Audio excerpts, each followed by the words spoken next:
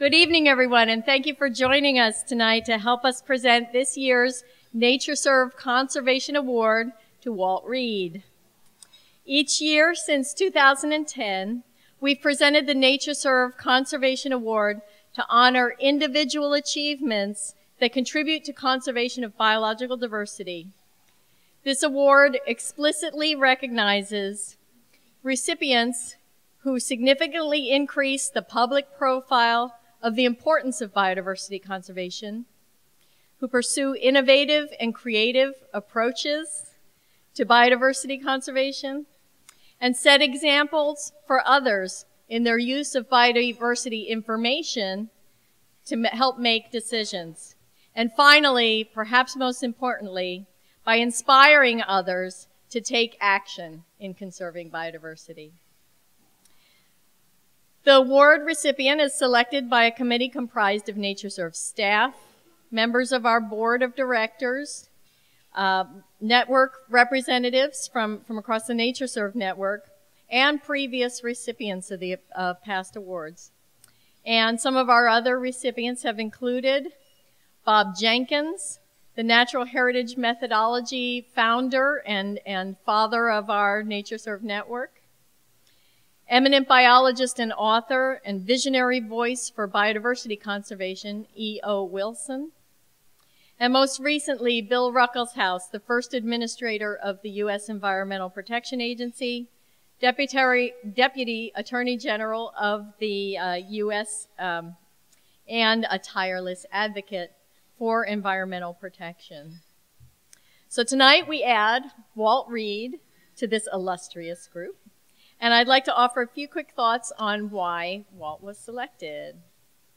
As director of the Conservation Science Program at the David and Lucile Packard Foundation, Walt leads efforts to invest in action and ideas that conserve and restore ecosystems while enhancing human well-being. In addition to the usual focus on public policy and private sector practices, Walt's program actually plays a very critical role in supporting scientific efforts to develop essential knowledge and tools that address biodiversity conservation challenges. And that's a focus that we all can appreciate at NatureServe because it is in strong alignment with our mission as well. He's also made a major contribution to the field of biodiversity conservation through his previous work regionally as the coordinator of the Puget Sound Salmon Collaboration. That was a group of environmental and business leaders that recommended actions to conserve those threatened salmon species, and also nationally as a member of the Biodiversity and Ecosystem Services Working Group of the President's Council of Advisors for Science and Technology. You may recognize that as the PCAST report. But even more than all these wonderful contributions, Walt earned this award because of his work in the development of the Millennium Ecosystem Assessment.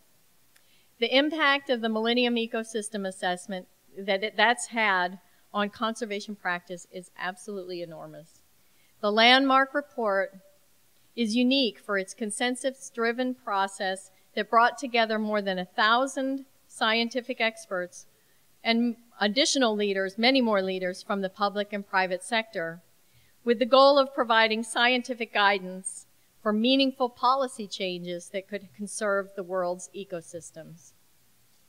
I'd like to highlight 3 ways in which that report has had lasting impact on the work of NatureServe. First, as a broad and accessible report on the status and trends of ecosystems, it raised awareness of the plight of the Earth's ecosystems and the services that they provide.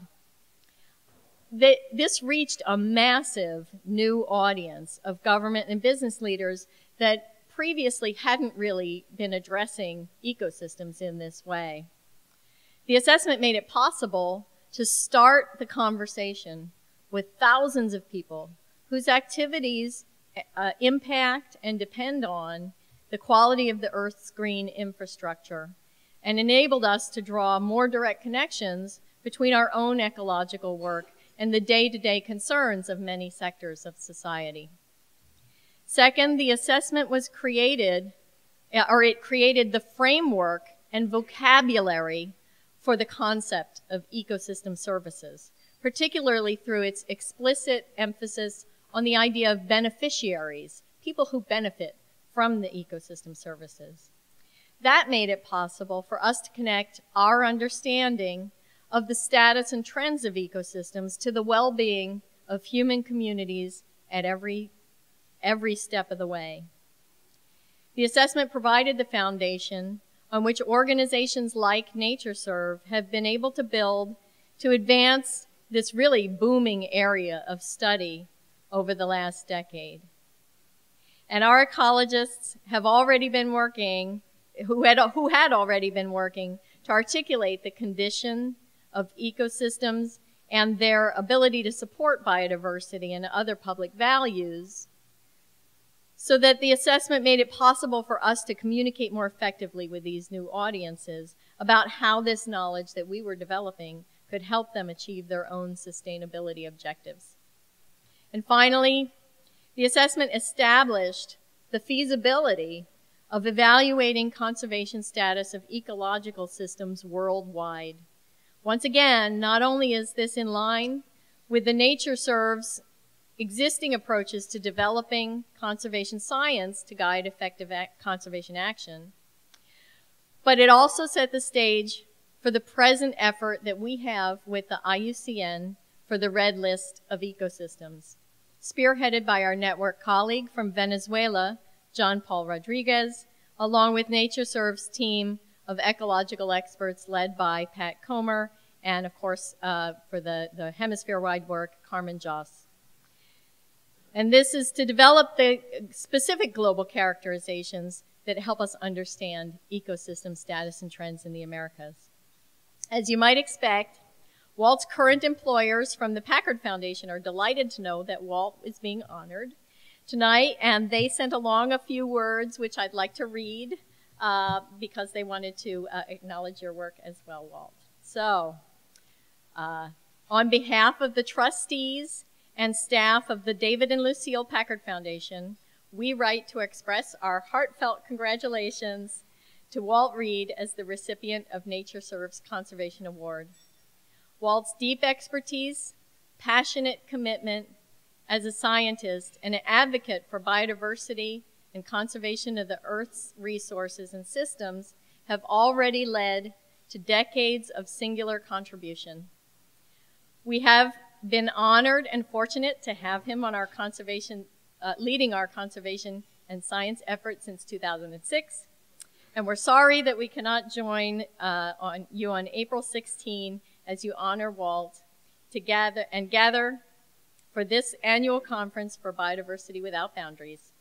We will be applauding him from afar. Many thanks to NatureServe and the sponsors of this award and conference. And Walt, we look forward to your ongoing leadership on behalf of the foundation. And that's signed by Susan Orr, Chair of the Board of Trustees, and Carol Larson, President and CEO of the Packard Foundation.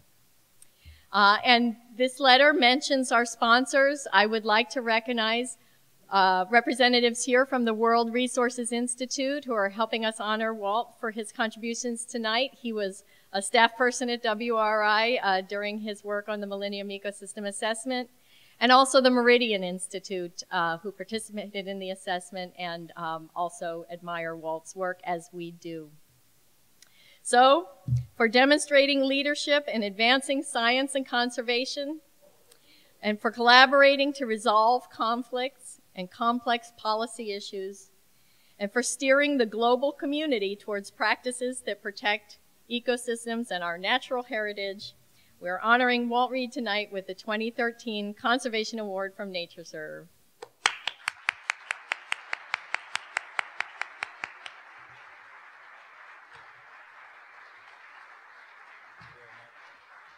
We'll do that.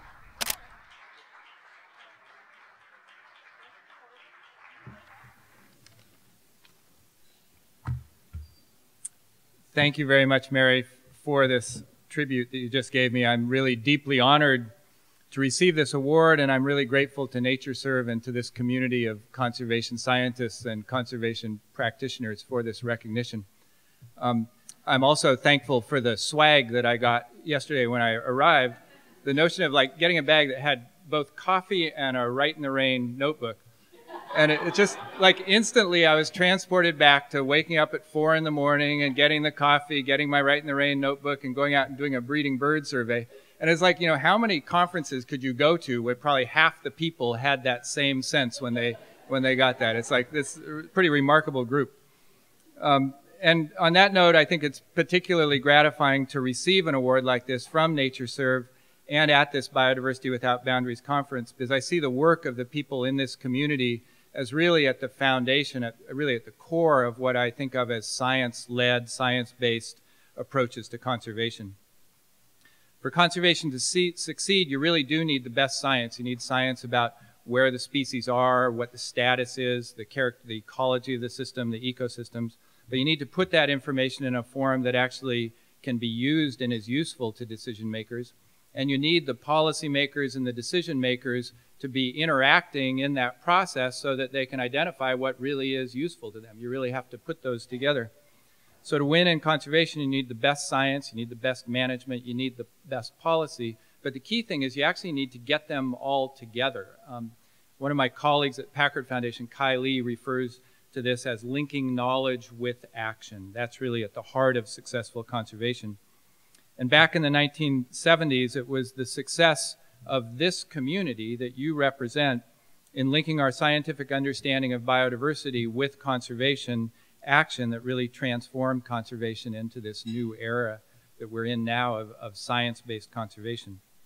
And certainly one of the defining moments in the emergence of this approach to conservation had to be the establishment of the natural heritage programs back in the 1970s and on. Those programs literally put biodiversity on the map in a setting where resource managers could really make full use of the data. And the leadership of the Nature Conservancy, the science team that Bob Jenkins developed and led at that time and ultimately that moved on to become NatureServe, that really established the model for how we can use scientific information about biodiversity in priority setting and decision making.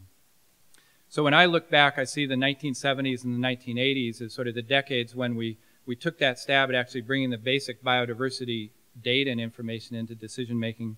And then over the last 20 years, the 1990s and the 2000s, we've been starting to build on that and actually try to get more information and data about ecosystems and ecosystem services into decision making. And it's in that respect, and really why we did the Millennium Assessment. It was to try to help in bringing that basic information about how changes to ecosystems are affecting people, the data on ecosystems and the services that they provide, trying to bring that to bear on managers and policymakers. And I have to say, I just can't tell you how pleased I am now looking back 10 years after the release of the assessment, that it does seem clear that the Millennium Assessment did play an important role in doing just that. I'm really pleased by that, and frankly, I'm also really relieved by that, simply because so many people devoted so much time to that effort between 2000 and 2005 that if it hadn't had an impact, I would have just felt enormously guilty about roping all of these people into the process. And a key point I want to make is that the Millennium Assessment, the MA, it really was an extraordinary group effort. It involved, as Mary said, hundreds of people, more than 1,000 people from 95 countries. And I'm deeply honored that you gave me this award, but I know that it's really also an award to all of those more than 1,000 people and institutions that were involved. Certainly it's an award to the co-chairs of the Millennium Assessment Board, Bob Watson and A.H. Zachary and that full board. It's an award to Hal Mooney and the late Angela Cropper, who were the chairs of the assessment panel. It's an award to the members of the assessment panel, to the staff of the Millennium Assessment Secretariat. It's an award that recognizes two institutions that were really critical to the process. Both of them are sponsors tonight. One, certainly World Resources Institute and its president, Jonathan Lash. WRI was really where the idea for doing the Millennium Assessment was first hatched, and it was WRI that really made it happen. They were the ones that actually got it going, got the sort of buy-in and the ownership so that it could actually take off. And then Meridian Institute was responsible for the process aspect of it And you can imagine 1,000 scientists from 95 countries meeting in dozens of workshops and meetings around the world was an enormously challenging effort, and they did that flawlessly. But most of all, the award is really a recognition to the dozens of coordinating lead authors that led chapters, the lead authors that actually did the writing, the review editors, the editorial board, the hundreds of peer reviewers, all of whom did the real work of the assessment. It was a huge effort, and I really see this an award to that entire group. I'm willing to bet that very few, if anybody here, actually got roped into it, because I didn't know the people here well enough. But I'm curious, did anybody actually get involved either as a coordinating lead author, review editor? Yeah, so you're lucky. You're real lucky. And frankly, I'm still mystified by why all those people did spend all that time sort of signing on to some new thing. And I think there's a few reasons. From the start, we were trying to do something that was an effort to create something like the Intergovernmental Panel on Biodiversity, but focused on biodiversity and ecosystems. And so I think part of it was that cachet of sort of being involved in something that could become something like an IPCC process. So that was part of it. We also had the advantage of people like Bob Watson and Jonathan Lash and Hal Mooney.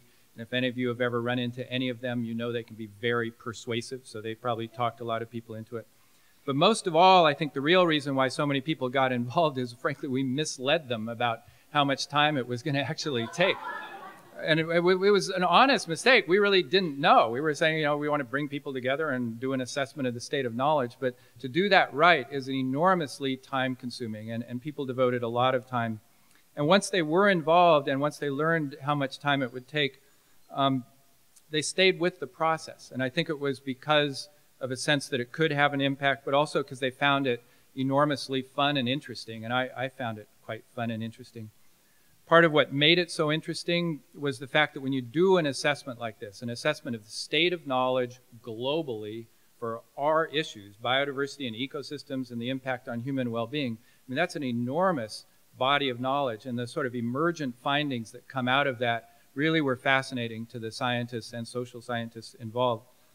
Some of those emergent findings, I think, that struck us, one, simply the extraordinarily rapid pace of change to global ecosystems in the second half of the last century, from 1950 to 2000. It was just stunning when you looked at that, the rate of change of land cover, the expansion of global fisheries just in a 20-year period between about 1965 and 1985. That was stunning.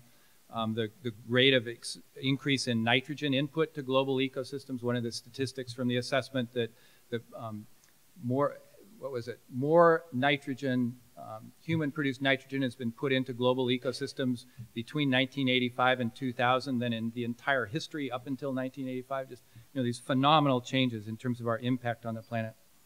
Another emergent finding was just we really focused on the critical role of thresholds in ecosystem responses and discontinuities as being a real key issue, combined with the fact that it was stunning how little we actually knew scientifically about thresholds. We couldn't predict them, and we didn't even have a body of theory with which to describe or explore thresholds and these discontinuities. An emergent finding in terms of the importance, we certainly focused on the importance of climate change on ecosystems, but this growing threat of changes in nitrogen cycles is something that still to this day is really not given due attention. So I think that was part of what made it interesting. It was also quite interesting, although quite frustrating, to see some of the gaps in our knowledge. I mentioned one. Another one that was really right at the heart of the assessment is that we were looking at the consequences of ecosystem change for human well-being. We had a lot of information and studies on ecosystems and biodiversity. We had a lot of social science data on people and economies, but we had very, very little that showed how changes in ecosystems actually affected people. It was remarkable. We just assumed it would be there, and yet it was really remarkably thin, both the economic studies and other social science studies, the interdisciplinary work to fill that gap. And I think one of the most interesting parts for me and many of the other people involved was simply doing an assessment that brought together so many different disciplines. We had ecologists, hydrologists, agronomists, foresters, taxonomists, economists, political scientists, ethicists. We had people from the private sector, NGOs, academia. We had indigenous people involved. It was fascinating, and at the time we did it, the whole field of ecosystem services was so new that there really wasn't a common language for talking about ecosystem services. And we didn't even have a shared conceptual framework for understanding how ecosystem changes affect people. And the process for developing that framework was really fascinating. It was really quite interesting. We were dealing with different worldviews and different scientific traditions on basic questions like how do you actually define and categorize ecosystem services? Where do you situate humans in a framework dealing with ecosystems? Are they in or out? Are they the recipients of the changes or the drivers of changes? Do you include abiotic features of ecosystems when you think about ecosystem services? How do you deal with the ethical dimensions of conservation? How do you include indigenous knowledge in a scientific assessment when indigenous communities are often the key holders of knowledge about biodiversity and ecosystems? How do you do a multi-scale assessment? It had never been done before. So it was fascinating dealing with that, and it really led to some of the more memorable moments for me in the process. I remember when we were trying to deal with the conceptual framework and natural scientists, we immediately start talking about drivers of change in ecosystems. It's like everybody here, you understand what a driver of change in ecosystem is, like habitat loss or climate change. Turns out, not so much with economists. They do not talk about drivers. It was completely foreign to them. And we had long debates with them about, well, how can we characterize the terminology for how people influence ecosystems if we don't use the term drivers? Another anecdote was in the Convention on Desertification, which needed to authorize this assessment. When we were reporting the findings back to the Convention on Desertification and talking about ecosystem services, several of the negotiators complained and wanted us to not use the term ecosystem services because they were also negotiators in the World Trade Organization. And at that time, there was a lot of controversy over trade issues related to service industries, which would be like banking services and the like. And they thought if we categorize these as ecosystem services, then they would be subject to the same trade negotiations that involve the banking sector. And so we had a long, drawn-out debate in the plenary session about whether we should remove the word ecosystem services from a report on ecosystem services.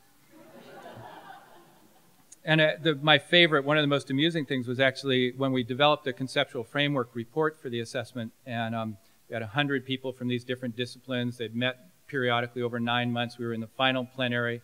We'd gone through the entire plenary session, going through all the chapters of the report, and everybody was basically signing off on it and had signed off on it.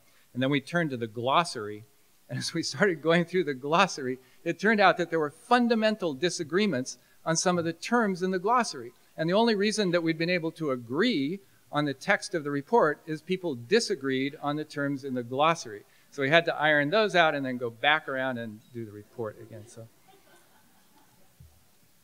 So did the Millennium Assessment had an impact? I'm pleased Mary said that it did. I believe it did.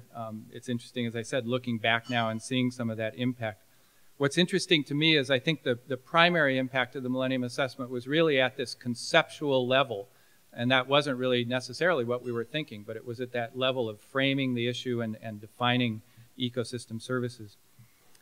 It had a surprising impact on an audience that we didn't really see as an audience. We weren't doing this for the scientific community, but it really did have an impact on the scientific community. And I think the reason why was that there were certainly researchers who were working on ecosystems, ecosystem services, and interdisciplinary work with the social scientists, but it was not really seen as a mainstream area of work. It was a bit on the margins. And so the Millennium Assessment suddenly validated that as an area of work and gave it a great deal of legitimacy and identified some of the key research needs. And so I think it was able to bolster a part of the scientific community in a way that then they've been able to continue on with and really have an enormous impact in that area. Really, the key audience for the assessment, though, were the decision makers, policy makers, managers. And there, the primary impact of the Millennium Assessment, I think, was demonstrating and validating the fact that conservation wasn't just about protecting biodiversity from people. Because many people in the development community, even though I don't think we see it that way, many people still saw it as, well, it's that thing on the margin where you're protecting biodiversity from people. The Millennium Assessment really demonstrated the point that it's also about maintaining the ability of ecosystems to enhance human well-being. And in this respect, I think the Millennium Assessment helped to make biodiversity and ecosystems much more of a mainstream concern in economic development planning where the issues really belong.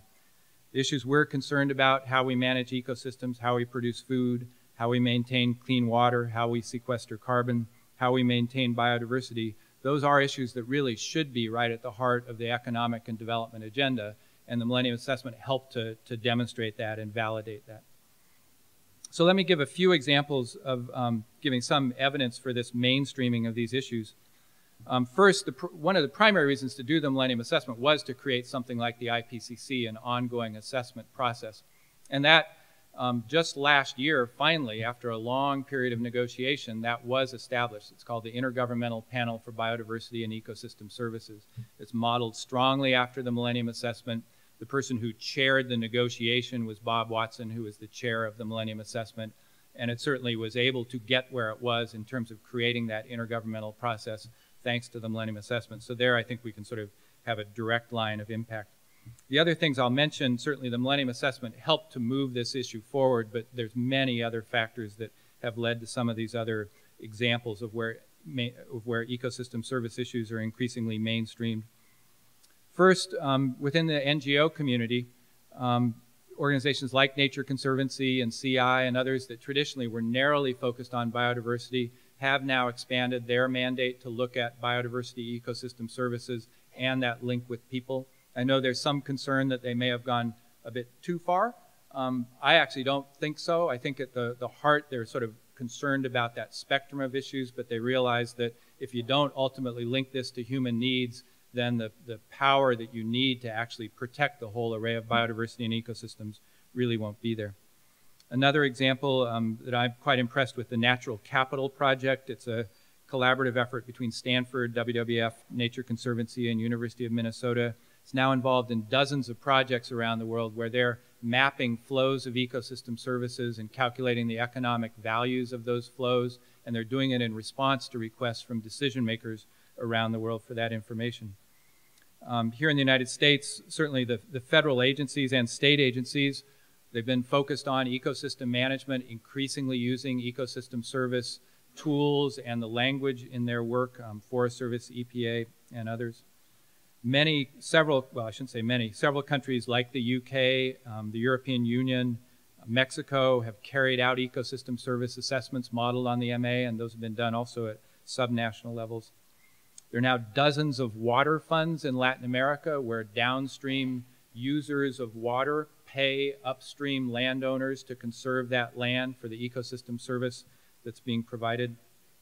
And my favorite example, starting this year, after a flood or a storm causes a lot of damage and FEMA steps in to bail out people that have lost property, starting this year, what FEMA's first going to do is calculate the economic value of not rebuilding that house or not rebuilding that road.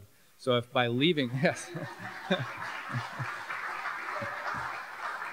So if by leaving that potential wetland in its natural state, the economic benefit provided in its natural state is greater than it's sticking a road through there, they won't pay to have it rebuilt. They'll make sure it's built somewhere else. And you think about that, I mean, that's all of a sudden steering $1 billion or more in the type of funds that go into that rebuilding. So I think that's been real progress. The issues that we work on, biodiversity, ecosystems, ecosystem services, are now being far better addressed in policy and management decision making than ever before. And as a result, the potential for ongoing work of this community to bring conservation science into these decision-making processes is greater than ever before. But as significant as this progress is, we all know that it's hardly sufficient. Improved decision-making about ecosystems and biodiversity is obviously critical. But when you're faced with sort of major drivers of change, of global change that really can overwhelm any of our conservation gains, we really know it's not sufficient. And the two big drivers of change that we're all incredibly sensitive to, one is certainly climate change. You look back over the last 5 years, we've so many things that in theory should have brought down emissions. We had a global recession that dropped economic output of countries around the world, expanded solar and wind energy. Here in the United States, we've had a fundamental transformation in the baseload energy supply in the U.S. from coal shifting dramatically to natural gas, which is much less potent as a source of greenhouse gases.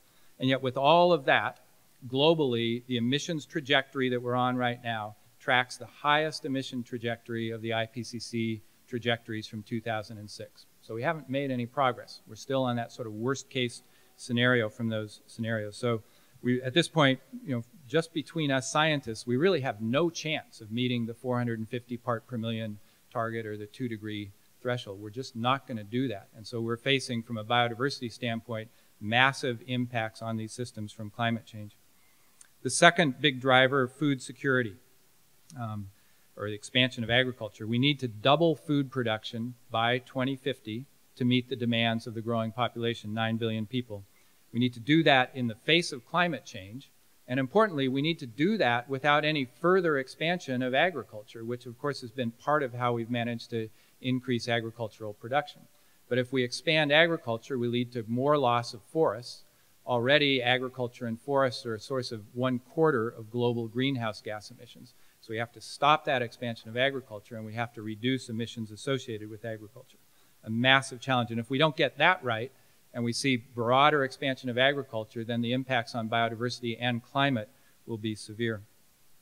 So those two problems that we need to solve, climate change and food security, are really critical. And I see for our community this nexus of forests, agriculture, and climate, with all of the biodiversity that we have there in the forest and agriculture community. That nexus of those three issues is really the most important thing as I look forward over the next 2 decades in terms of trying to solve these problems. I see the holy grail for us right now is to figure out how we can increase agricultural productivity without more expansion of agriculture into natural habitats, particularly peat soils in Indonesia, which are a big problem, and do that in a way that's reducing greenhouse gas emissions from agriculture. And if we can do that, then we've dealt with 1/4 of the climate problem, since 1/4 of the emissions are from agriculture. We've dealt with the fundamental human problem of actually feeding the planet, and the impacts for saving biodiversity, if we can do that without further expansion of agriculture, will be profound.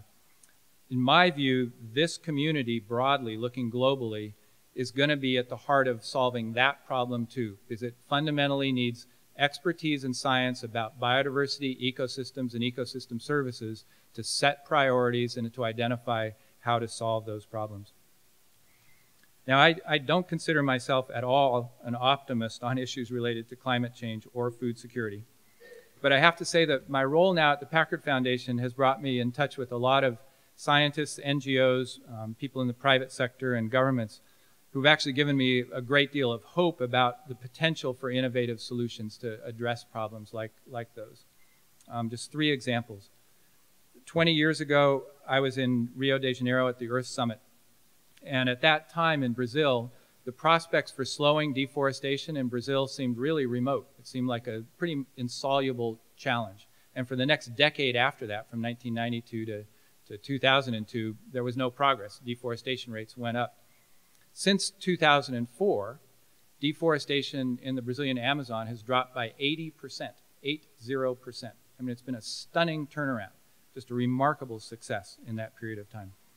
Another example, 20 years ago, around the same time, federal fisheries in the United States were severely in trouble. I mean, they were extremely poorly managed. The management councils would routinely ignore the guidance from scientists, set harvest levels too high, and fisheries were collapsing in the United States. Last year, NOAA announced that federal fisheries in the United States are no longer overfished. Many of those stocks are now rebuilding, and the ones that are where we have the harvest data, the fishing level has dropped so that they're no longer overfished.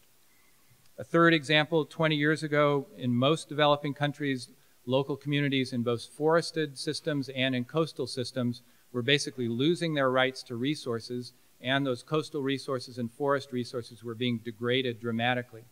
Now you look at countries in Central America, in Chile, in the Western Pacific, even some places in Africa, where there's been a restoration of local community rights and ownership of those resources, where the communities are now benefiting, protecting those resources, and managing them sustainably. So I see these problems of climate change, food security, meeting the growing population's need as really immense problems, but I fundamentally believe that they can be addressed. So in closing, I want to recognize the fact that your work on conservation science, conservation management, your work in protecting biodiversity and ecosystem services really could not be more important for the future, not just of biodiversity and ecosystems, but really for the future of humanity. You may have seen the other day the announcement of the Human Brain Initiative, a 10-year project that will cost at least $1 billion to map the brain. This follows on the Human Genome Project, a $4 billion effort to map the human genome. I think the reality is that since 1970, organizations like the Natural Heritage Programs, NatureServe, the government and academic researchers that are here have been carrying out what might be called the Human Ecosystem Project, a multi-decade initiative to map and understand the biodiversity and ecosystems that maintain human life. The only real difference here is that you don't have the billions of dollars that these other things do, and you don't have the president standing up there endorsing it. But the work you're doing is really extraordinarily important for biodiversity and human well-being, and I thank you for recognizing my small contribution. Thank you.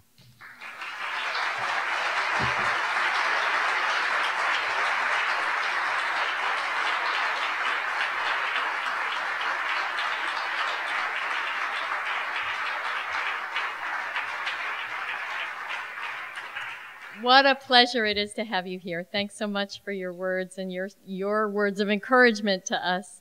I know we really appreciate that because coming together as we do each year to talk about all the issues, a lot of it is devoted to the great work that we're doing, but a lot of it is devoted to the challenges that we face, and it's great to know that our work is appreciated, and we can reflect that back and show you how much you've influenced our work. So thanks. That's it for this evening's presentation. Enjoy the rest of your evening.